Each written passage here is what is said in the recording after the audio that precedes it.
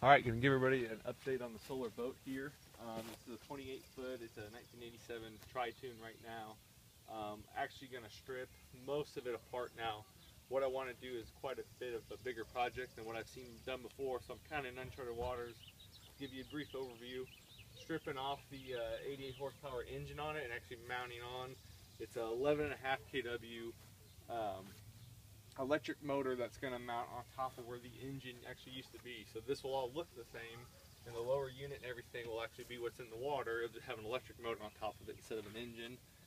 That motor can surge up to 20,000 kW, or I'm sorry, 20,000 watts, which is about 27 horsepower for 30 seconds. It's a 72 volt electric motor, so at that rated 11.5 kW rate, the 15 horsepower rate, it's about 160 amps coming out of that battery bank. So it's pretty substantial. More than likely I'm going to be running this at about 5,000 watts, about 5 horsepower, just tooling around the lake.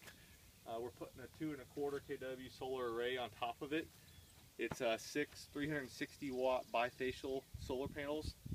I'm building a custom racking that's going to cover the first 20 feet of the boat. It's actually going to be a solar canopy. So basically what that means is we've got to rip all of this stuff off and redo from the ground up.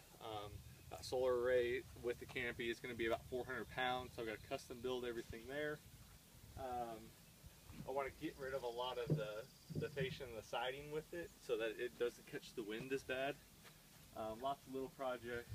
I'm going to redo all the tunes and get them shiny bright again.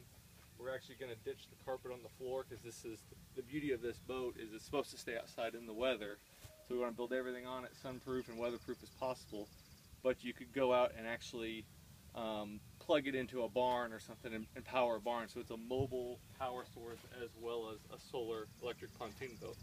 So I'll keep you guys up to date on the progress.